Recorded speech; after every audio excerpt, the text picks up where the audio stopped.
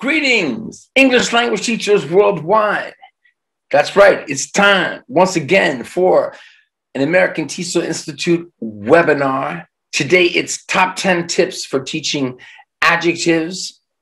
You may have noticed we have a series here. If you haven't noticed, you can go back and check it out. We started with tips for teaching verbs, moved on to tips for teaching nouns. Here we are with adjectives. I like to start these webinars with this question.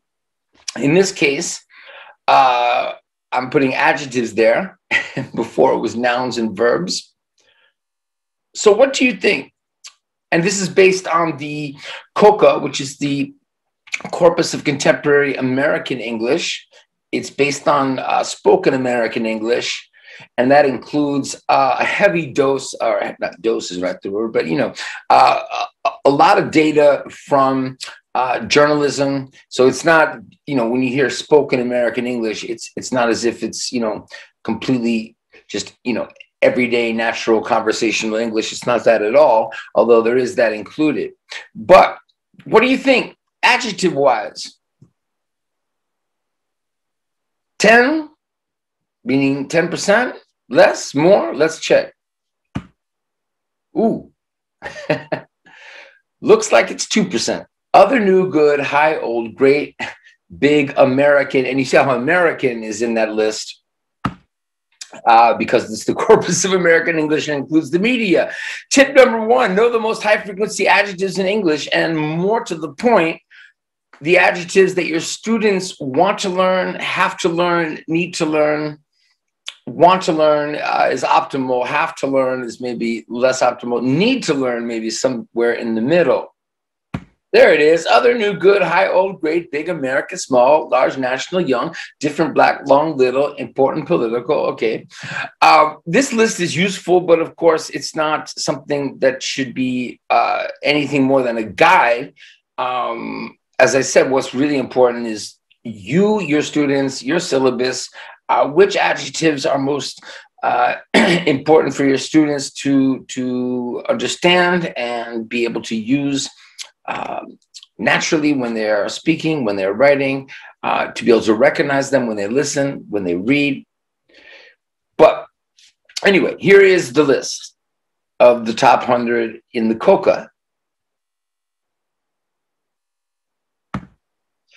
Tip number 2, teach the most useful adjective noun collocations. If you've been watching these webinars on verbs and nouns, you won't be surprised by this one, tip number 2. By the way, these are not ranked according to most important, least important, anything like this. But yes, it is, of course, super, super important to not teach adjectives in isolation or any words in isolation. How do the words connect? How do they chunk? What occurs with, high frequency in English? And adjectives, what are they? We didn't start off with a definition because I feel like most of you probably know what they are. Words that describe nouns, qualify nouns, sometimes express quantity of nouns. But even that is kind of simplistic because it sort of implies that, okay, it's just the adjective plus noun. However, adjective plus noun, meaning the adjective coming before the noun, those are the most common uses of adjectives, so we should really get into this right away. You could give students something like this at low levels and see what they come up with, right? Why did I choose those adjectives? Because they are so common, but you could choose different adjectives. Here, I'm focusing on countable nouns. Yes. Countable, there we go. And that's why I have an article here before the adjective, because we're going to modify a singular noun. But look at other, which is the most common adjective. And I love that, since other is often an issue. Ooh, other people, other ways, other things, other prices, other ideas. Other is so common. Another, not as common. And then it could be which nouns go together with these adjectives, and then, well, how many do they work with the can you mix and match, I guess is what I'm trying to say. Can we do a new thing, a new price, a new idea? Yes, but how about a highway? Well, you drive on a highway, but that's not really, right? So I don't have it set up here so that these all collocate, of course, with the nouns, but just going across a new way. What else is new? Oh, a new car, a new friend, and so forth. Uncountable nouns. I love opportunities to teach countable and uncountable that are not traditional. And here's one. Having students think of uncountable nouns that go. And if they are at the level where it's about distinguishing between those two, it could be just where you are helping them sort them out, where here there's an article and here there isn't. Or you could play with the plurals. Anyway, I love opportunities to play around with singular, plural, when it's not just a lesson on the grammar, but more looking at vocabulary. So here we have other advice. And I think here, right, other information, other timing. So this could be with higher levels interesting to think which ones go with just the one here, or we could mix and match.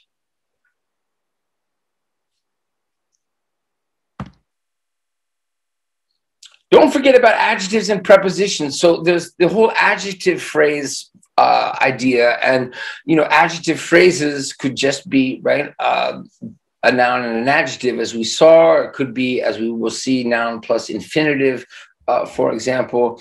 I don't want to put adjective and prepositions into a separate category. Why? Because really, we need to remember those prepositions together with the adjectives as a chunk. The worst thing, I think, for students, anyone learning English, is to separate things and then have to guess at what goes back together, right? So yes, we have a good idea, a good way, right? Good is obviously goes as an adjective without a preposition, but how about good at as one chunk? Afraid of, similar to, serious about, full of. Interesting, isn't it, that just choosing, not at random, looking at the frequency list, but high frequency adjectives that take prepositions, we already have here, at, of, to, and about.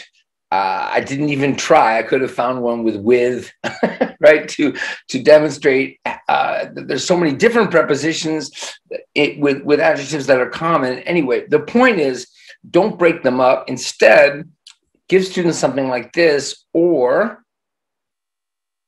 if they're lower level, give them something like that. And after that, they can maybe think of other ideas. And then, needless to say, but I should say it, because when I don't, I think people are thinking, is this guy just talking about, charts and lists? Make sentences. Right? It should be in context. But, good at sports, it's not difficult to find that in context. So here I'm pulling things out of context, not independent of context, right? I hope either in your textbooks, in your own materials, or in Realia materials you're getting out there, you're finding collocations like this. But what else could it be? Good at sports, good at so many other ideas, right? Afraid of. What are you afraid of? So to put it more in context, make it more personal, should not be an issue. Here we go with tip 3. Teach the most useful adjective and adjective phrases. So here is something I referred to a few minutes ago. It's the collocation idea. So important. Why? Look at these high frequency adjectives and how often they're in adjective phrases with infinitives. So stepping back for a moment, it doesn't mean that the adjectives plus prepositions aren't important. And it's important to point out that sometimes it's both. Afraid of dogs, but afraid to be around dogs, right? What's really important then is to understand that this type of collocation, not just learning the adjective independently, but chunking it either preposition noun or here with an infinitive. This is the language that's out there, whether it's in a story, whether it's in an article in the newspaper, whether it's something your students want to say from their own language into English. And we know, or I think you know, or if you don't know, I'll tell you, that infinitives and gerunds, wow, it's really confusing and crazy and when you translate. But when you just think of it more in terms of chunking and collocation, it's a vocabulary item. It's not thinking about it from a grammar perspective. Do you or do you not agree that these adjectives collocate very nicely in these adjective phrases with infinitives?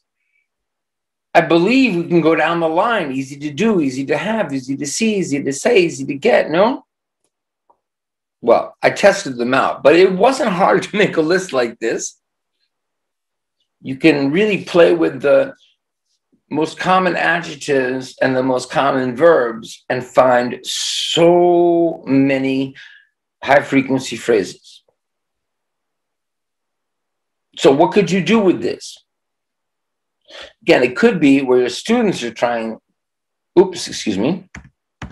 your students are trying to think of verbs that go with all of these, or you go directly here. But the point in the end, right, is that they're able to latch onto these collocations and write their own sentences or say their own, express what they want to say, speaking or writing, and this will be immediately helpful. Oh, there's an adverb adjective collocation. We're going to get to those soon. Tip number 4. This is a big one. You know, it's funny because I teach in France, and in France, the way the grammar works, there's something similar going on with the suffixes for adjectives when something is, you know, interesting to you, but I am interested in it, right? With the present participle and the past participle of the verb. However, even here, students make mistakes the way a Spanish speaker, for example, would make mistakes. So I had in the past many students whose first language was Spanish or Portuguese, where it was not easy to figure this out. But even when a language has something similar grammatically, I have students saying, you know, I was boring instead of I was bored.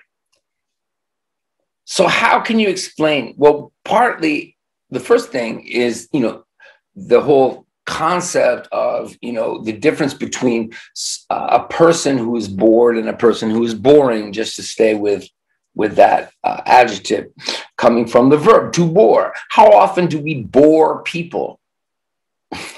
Sometimes. But the reason this is super, super important and why it needs to be thought of, I feel strongly, as these are adjectives, is that the adjectives are in many, many cases more common than the verbs. Think about the verb to tire, if you even think about it as a verb. And if you say, well, I am tired is passive voice, we can get into, you know, linguistically, like the technicalities of that. But how about people learning English? Is it useful to think about that as a verb or an adjective? It's an adjective. So let's get into it. This is something that you may or may not want to use with students, depending on who your students are. But I strongly suggest something like this for you as a teacher to make sure you are okay with. So we have the verb to interest somebody. Right? But, you know, can I interest you in a cup of coffee? Right? The verb is not as common as its use as a participle, whether it's a ing or an ed participle. So for many learners, especially young learners, but I encourage you to do this with older learners too, a great approach is just thinking about them as adjectives. So you can sort of heighten their awareness, if you must, that they come from verbs. So here we have this verb interests me, bored me, confuses me. But even here, this book is interesting. Is that present continuous? Already we have a participle really working as an adjective. And over here, of course, It's really an adjective, an interesting book, just like a good book, a new book.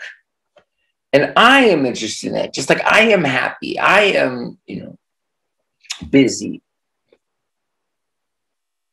So we can see here how this all works, whether you do this with your students or this is something that helps you explain it. How would you explain it? Well, the book is interesting, meaning what? It causes that feeling. The book has this quality, and then how do you feel inside? You are interested inside. That's your feeling. You are bored or confused. I'm going to go right from this quickly because whenever I get into deep grammar water, I try to get out of it when I'm thinking about my learners. I love to think about what we were just looking at, but I'm not sure. Wait, that's wrong. I'm pretty sure. Okay, well, in most cases, I'm super sure. Look at my adverbs here with my adjectives. That for learners, that's not always the best course. A better course to take is back to chunking and collocations. A boring what? An interesting what? It could be people, but it's not as often people, right? And that's where you get the, I'm boring. No, you mean I'm bored, right?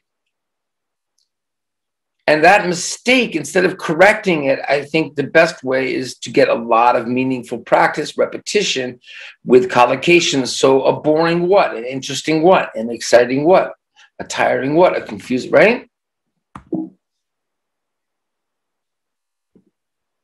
Whoop. I chose these three nouns because they are super high frequency. If you watch my noun, my American TESOL Institute noun presentation, right? Maybe you remember the most common nouns, again, according to Coco, are time, year, people, way, day, man, thing, woman, life, child, right? So here are three in the top 10.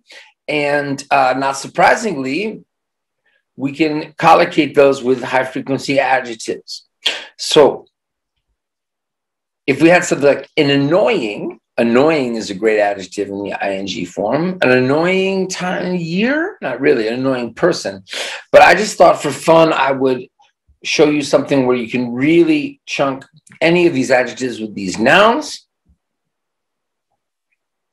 You can think of games and different activities where you're helping students do this. This is sort of the test. I think this helps a lot. Instead of getting into sort of linguistic language for students with what's the difference between ing and ed adjectives, right? Well, what's it like? What was it like? Here we have present, so let's stay present. It's boring, it's exciting, it's exciting. Sorry, it's boring. Let me rewind that. It's boring, it's interesting, it's exciting, it's tiring, it's confusing, it's disappointing. This is, now, rote learning here is not the point. It's like, what would you do with this? Now, for me, I make songs, I make games, and I make stories. But it could also just be a way to show them and then have them come up with other ideas or to make sentences. Continue. It's boring to do what? Okay. It's boring. What's boring? This book is boring. On the other hand, this book is really interesting. What's it like? What's the difference between ing and ed? Really, what's it like versus how do you feel? And, you want to think, do you want to be comparing those things or do you want to kind of keep them separate? What are the ages of your learners, their levels? But the point is, if you're analyzing, looking under the microscope too much at, participle adjectives that come from verbs, I think it's not going to help them. How do you feel today? If they do this enough and their brains get kind of programmed, right, then they're not going to say, I'm boring, I'm interesting. That's the key. Tip number 5. Oh, and we're about halfway through, right on time. This one I love. Don't teach an adjective order rule that students must memorize. So let me unpack this a little bit. There's a lot here. Is there an adjective order that is kind of a rule, or if not a rule, like, super consistent? There is, and it's fascinating. And if you have, if you're training teachers like I do, this is definitely something you want to talk about with teachers. And as our audience here is mainly teachers, we're going to talk about it.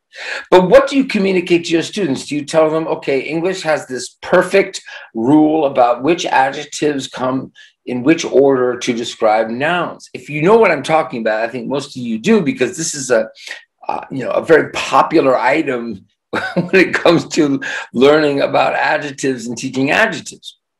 So let's get into it. But should they memorize it? I'm going to argue, really, they should not. It should not be something they think about. First of all, this is not something that someone who has English as a first language, a native speaker like myself, ever learns in school, ever thinks about consciously. Right? So this is one of those moments. Other moments are with countable, uncountable nouns, phrasal verbs. There are many others. I'll just stop there, where it's not something that's learned in school, taught to us directly, something that we learn consciously. It just happens. And when that happens, it's a red flag, as far as I'm concerned, that it shouldn't be something that you, as a teacher, are teaching this way, because it's complicated to do it that way. That's why it doesn't happen that way. We never learn we might learn like the colors of the light spectrum, the rainbow, Roy G. Biv, right? Red, orange, yellow, green, blue. Okay, that kind of mnemonic. There's no mnemonic here. We don't have OSASCOMP. Right? This just never happens. However, it is fascinating that a sentence like my wonderful younger sister, if we say my younger wonderful, in other languages, it might not matter. In other languages, it's like English. The order of adjectives does matter. English happens to have a very fixed order, and that is interesting. It's a big round wooden table.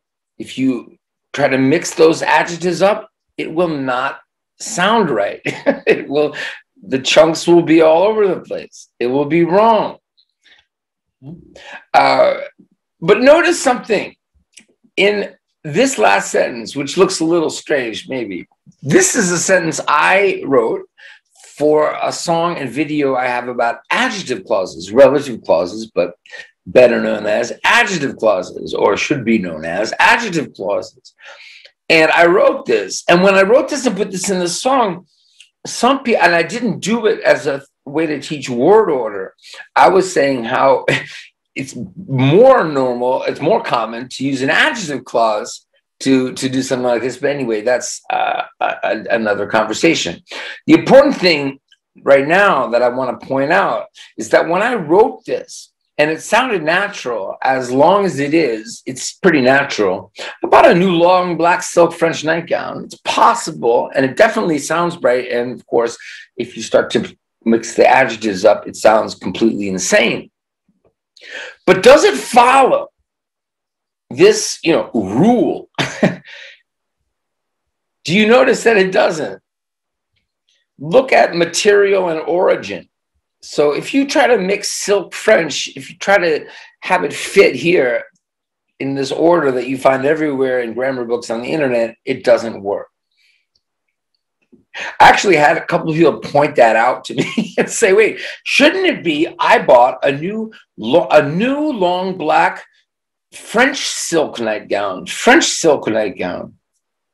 Now, okay, I don't want to get into we're splitting hairs here. Maybe it is better for some people, French silk. What's my point? My point is that having students memorize this, and God forbid, have to on a test say the order of the adjectives. No. First of all, I already said first of all, we don't learn it this way. Second of all, how often do we have nouns modified by this many adjectives? What happens more often? Let's go back. What happens more often? Adjective, adjective, noun. Now that's common. A comma between them, that's important when students write. Coordinating adjective, that's something that would be important to focus on, right? Maybe 3, but that's also not that common. So, we were talking before about adjective plus noun collocations. Wonderful sister, younger sister. Okay, maybe 2. This is not an area of language learning that is so important, right? What's important is, okay, nightgown. Here are adjectives that could chunk with nightgown. But thinking about the word order, this is not just low priority. As I said, I don't think it's something to get into. Unless you're training teachers, and then it's very interesting. Tip number 6. Here we're getting into something much more useful. In my experience observing classes, training teachers, I've seen wonderful, wonderful explanations from a grammatical perspective on how comparatives and superlatives work in English.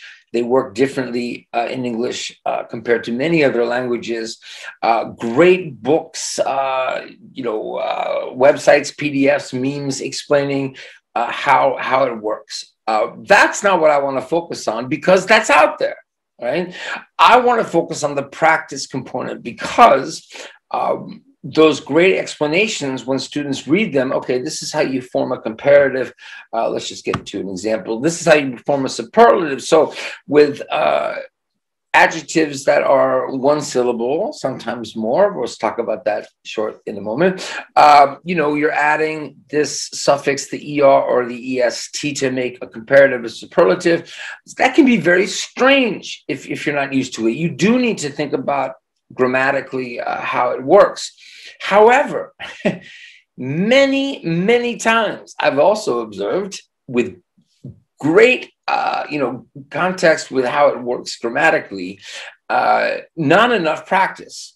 So that students have the rule, but they don't have high accuracy and fluency when they're using these adjectives. That's why I wrote this song, Fresh, Fresher, Freshest.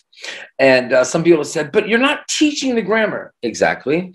Oh, but it's not really younger, youngest. It's the youngest. Also, exactly. But what do they need to really remember? For me, it's those endings, and then it's up to you, teachers, to help them, and materials writers, textbook publishers.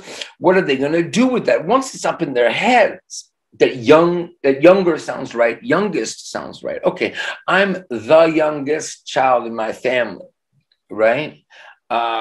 I'm shy, but my friend is shyer, and my other friend, she is the shyest person in our class. Right? This is the point of a song like this, but the repetition, meaningful, I say meaning, it's contextualizing a little bit of a story here. It's in a song. I feel like, okay, there's the vocabulary level, there's the syntax level, right? And let's go to the next slide here. So, here I have the longer adjectives, but let's say we don't, it's if we have easy and it's easier than, right? I don't have the than here. I don't have I'm not looking at this on a syntax level. So I don't know if when you're saying it's difficult difficult syntactically. What I would say, if it is hard for them to complete it, with the than, or, as good as, with the, is it called equalatives? I forget, comparative superlatives. I don't think it's called equalatives. I'm forgetting now. Anyway, if put it in the chat or put it in the comments. Equatives. Did I get it? But see, this is what I mean. Like, if you're a learner, equative, comparative, superlative, let's go get into because these are so common, right? In every language. Let's just look at examples. So the than is important because in some languages, like in French, it's not than, it's as, and okay, people mix things up. But what I see happening all the time with lower level students, and let's get those lower level students, is that they just don't have, it's not easy for them to use them in their writing and speaking. It's not easy for them to say it's more important to do this, right? We also don't always have the complements with the full comparatives anyway. I think it's more difficult. Yeah, it's easier. More easy? No, easier. That's not a grammar thing as much, right, as getting repetitive exposure and practice. So I showed you this example, this is from a song I have where we're looking at it with the E-R-E-S-T. I don't have a song yet here, but you know, I hope to write one. It's more or less. I could have split this up into more or less, and then another one, which is the most, the least. But notice the adjective doesn't change. So why not look at them this way? It's more important. Really? Is it the most important? I don't know. This one is less important. Oh, and I think it's the least important. So I'm putting things this way in these tables, not because I think it's like, you know, you hand these tables to students and then, you know, suddenly they got it. Of course, that's the polar opposite of my approach and my point. But as teachers, right, you want to see things this way and I hope create content materials or better navigate the materials in the books that you're using, textbooks and other things, where they may be focusing a little bit too much on the grammar side of it, and that puts students off, and not enough on the you know, repetitive practice with it. Deborah's comment, my learners are Spanish speakers, right? Más y lo más. Yeah, it's much easier in Spanish. Exceptions, exactly. Well, I've taught many Spanish speakers, and I would say forget you know, error correction. Give them lots of opportunity to practice the correct forms. Games, songs, videos, dialogues, etc. Moving along. Here we go. Yes, we are still on collocations. But how else to better teach and learn adjectives? What about adverbs?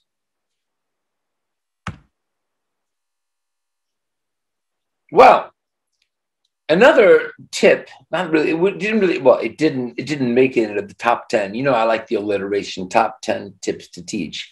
So we're doing 10.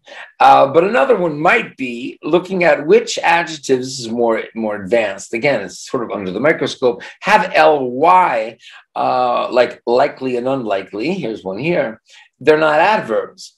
But when you have lower level students, it is a good idea, I have found, to say, well, adverbs often have ly, not always, but they describe adjectives. Let's find some adverbs that describe these adjectives we have. You can say something's important, but it's really important. Now, higher level students, could you say it's extremely important? Yes. Completely important? No. But why? Best reason, doesn't sound right. Other reason, getting more technical into the difference between something is very and it is emphasizing it, and complete. Can something be completely important? So that gets much more into the sort of philosophical side of language and semantics. Not as important as, I think, your learners being able to quickly latch onto some of these great collocations. So here, I'm not, as you see, I'm not going, these are not mix and match. Oop, where am I? There we go. These are not mix and match. Really important, extremely cold. I found a collocation that's very common for each of these adverbs. And adverbs do not have to always have ly. We have quite.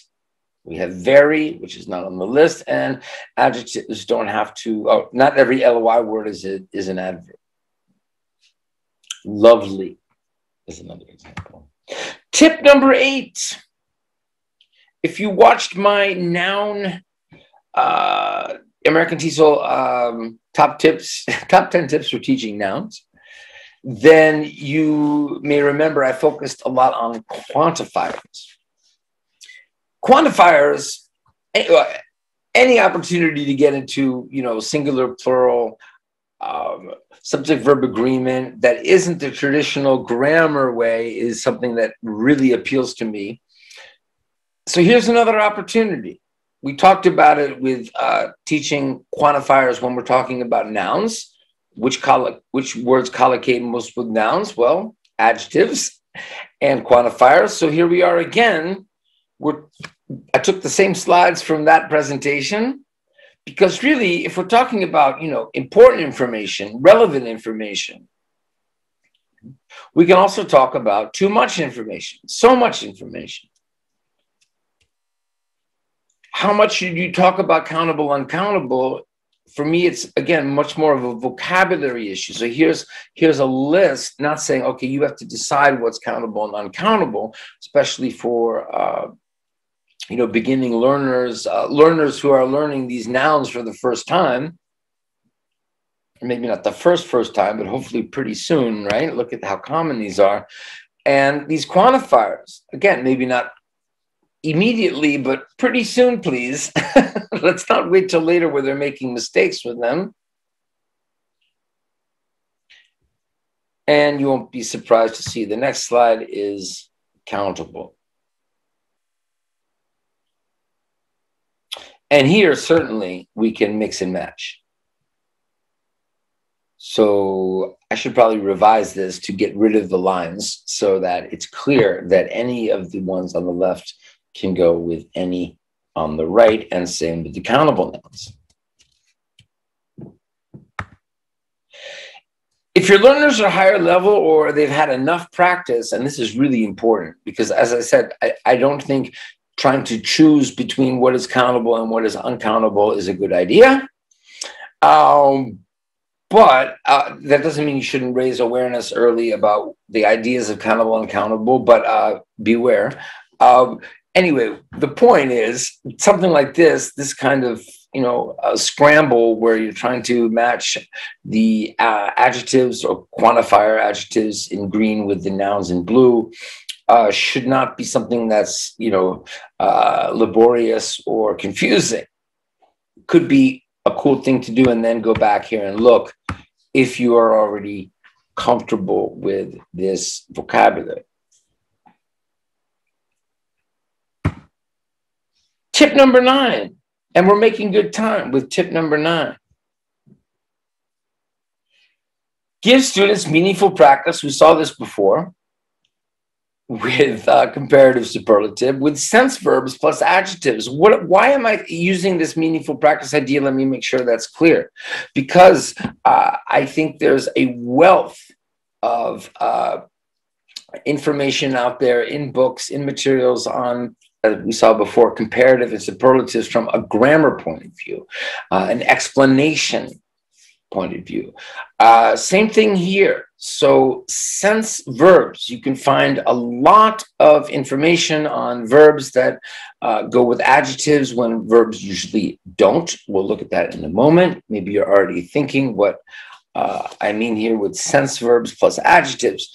What we don't see enough of, in my very strong opinion, is practice with them. And what I'm going to show you is not the way to do practice as much as where I think there should be practice, and let's get into it. Something like this, not to take this and just repeat it ad nauseum. No, that's old-fashioned rote learning. That's not the point.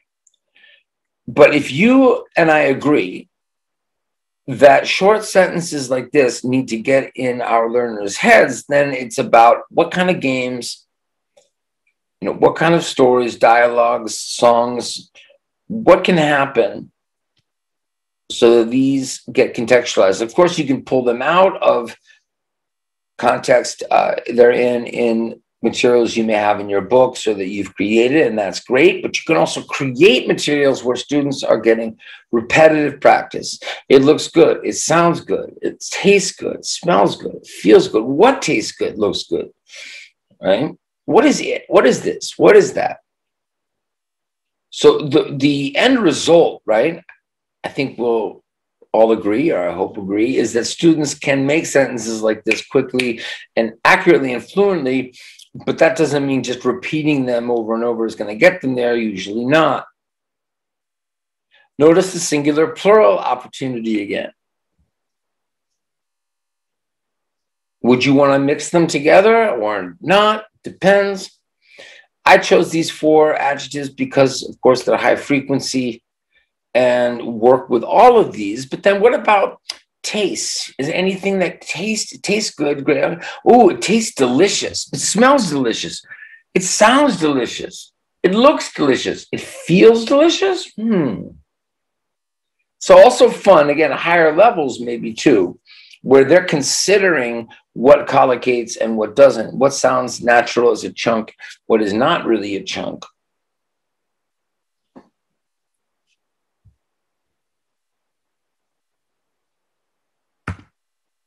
Finally, tip number 10. I think I did this, I know I did this in the noun webinar, and maybe the verb one as well, where I just went chunking collocation all the way, pretty much, right? Even though some things weren't framed as chunking or collocation, in the end, that's really what they were. Here, I'm talking about word building, prefixes and suffixes. Though, of course, if you watch those other webinars, you'll know that I'll quickly say, as far as practicing them, it's not about memorizing rules about prefixes and suffixes, but more getting practice chunking these adjectives. But let me continue and explain. When it comes to adjectives and prefixes, there are different prefixes, but by far the most common are prefixes to mean the opposite. So if you're going to pick and choose, focus on something important, definitely it's the prefixes that denote an opposite meaning. So not or opposite of, not happy, the opposite of happy. It's interesting, the differences between un, in, and dis, or ear, depending. We don't say irresponsible or irrelevant, it's more ear. Interesting where the I here becomes more of an E sound. But that's getting sort of into the phonetics. But you know what? Phonetics is what this is really all about. If you say, well, why do we have all these different prefixes when they mean the same thing? Well, in the case of im and ear or it's really just phonetics. So why im is always with P or M. I didn't put any M examples here. Oh, that's my fault. So immortal, immobile, immovable. Why? Because I am, these are bilabials. P and M. Is it easy for our mouths to do impolite, impossible? No. So what happened? 99% sure in and un were the original prefixes. Now, the difference between in and un, I don't really know. I have to go back and look because that's not phonetic. Why not inconvenient or inaccurate? So I think if you look, you'll see un and in for whatever reason. Both came in as the opposite, whether it's something with Latin and Greek, I just don't know. But it is interesting, right? That when we look at I am and IR, we notice that most likely what happened, right, is that the N kind of morphed into an M because it's too difficult for the mouth to say in plus P or in plus M. Sorry, I don't have the IM plus the M adjectives here. But an ear, right, same thing, right? Irresponsible, inner ear. So it's a phonetic reason. These all have exactly, they're identical. Dis is a curious one. Again, I think it's probably different languages influencing English, right? And I'm not an expert here. I'm not obsessed. I'm obsessed with a lot of things in linguistics, but not etymology. You have to sort of, have your priorities. So I'm just going to guess that words that have dis came in, again, whether it's Latin, Greek, or whatever it is, in a different way. Dishonest, disabled, could it be enabled or unabled in terms of meaning? It absolutely could, right? So here it comes, guys. Is this something your students should be thinking about all the time? Are we under the microscope? Or are we just getting a lot of practice with the words over on the green side? Once they know that these mean the opposite, that's what I strongly suggest. We've talked about prefixes. So what's next? Suffixes. And here I'm going to be even more intent on convincing you that your approach and what will help students most is not thinking so much about the meanings of suffixes or prefixes or affixes, if we're going to use a word for everything. What is important here, if you have students who are preparing for standardized tests like the TOEIC's a good example, or the BULATs, which is now LinguaSkill, those are 2 business exams, or other tests, is it important to know the difference between a noun, a verb, an adjective, and an adverb? It absolutely can help with test preparation. And with certain first languages, also, it could be more important to think about these endings. No matter what, for everyone, especially teachers, it's important to know which suffixes create adjectives, and for you to be aware of that to help you in your teaching. But even if you're a teacher, I'm not sure how much value this column has, which is why it's in this different font, copied and pasted from a website. Excuse me. What's important here to me, and again, and this is a good time to mention, as I usually do earlier, and I don't think I did, I failed to do that today. My tips here, top 10 tips, I'm certainly not suggesting that these are the best or most important. This is purely based on my experience. I have been teaching a long time and training teachers a long time, but anyway. So in my experience, it is good, especially for teachers, to understand that these are the most common endings for adjectives. As far as the meanings, when we're looking at these meanings that I copied and pasted from a website, we already see how for learners this could be confusing and maybe irrelevant, and at worst, deceiving or confusing or misleading. So, without missing worth, ability, here we have quality relation, another quality relation. What's really important is, hey, there are many adjectives that are formed with A-B-L-E and I-B-L-E, and they sound the same. And native speakers will make spelling mistakes here because believable, sensible, it's not believe-able or able, all right? It's believe-able, it's the schwa, because the stress is believe. Didn't talk a lot about pronunciation today. I wanted to, but I thought it wouldn't be enough time. But here, we can do a little bit here. So because the stress is on believe, right, we have a reduced sound in the suffix, same thing here, sensible. So we have and for people like me, my first language is English. It's not always easy to know. Is it I-B-L-E or A-B-L-E? A-L, professional, radical. I am glossing over the meanings over here. Again, I put them in because they're out there. I don't suggest using them so much. ENT, ANT, when we talked about nouns, we talked about how this sounds the same also.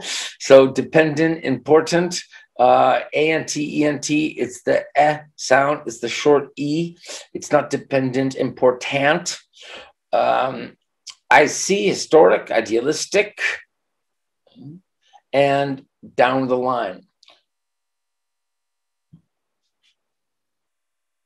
Ish is interesting. That's very English, isn't it? English, right? But English, that's different, right? When we want to take a word and we can put ish on almost any adjective to mean, again, having the character of, almost, about. Not as good as saying, okay, well, this is not really new. It's newish. This is not really red. It's reddish. F-U-L-L-E-S-S looks like a great rule, but not every word has full or less. You can't just slap it on and have it work. What are the common words that your students need? That's where we started off with tip number 1, and down the line, especially with collocations. We're going to end here, as we always do, with our maxim. Our credo, or at least mine. Shout out to Chuck Sandy, who came up with this. Practice builds accuracy. When you do repetition, preferably meaningful repetition, meaningful repetition with language that was in context, a story, a song, for example, a movie. and you get that meaningful repetition and you become more accurate. You can remember it better. You can pronounce it better. You can understand it better. You can read it more quickly. What happens? You're more confident. That confidence means that you're more likely to speak in English, write in English. So glad you guys are here with me again for this series, not exactly a official series, but a series nonetheless, top 10 tips for teaching. We've done top 10 tips for teaching nouns, verbs, and adjectives now, and I want to get into adverbs soon, and maybe even some other parts of speech, other areas of English. Thank you so much to you guys who are here live. Really appreciate that. To the rest of you, to most of you who are watching this as an edited recording, really appreciate your support. Enormous thanks to American TESOL Institute for these webinars. Thanks so much for letting me be your host, bringing me on here. And to all of you watching live or watching the recording, have a wonderful day wherever you are. Those of you who are here live, it's Friday. Have a great weekend. Take good care. Peace. Respect. See you next time. Bye-bye.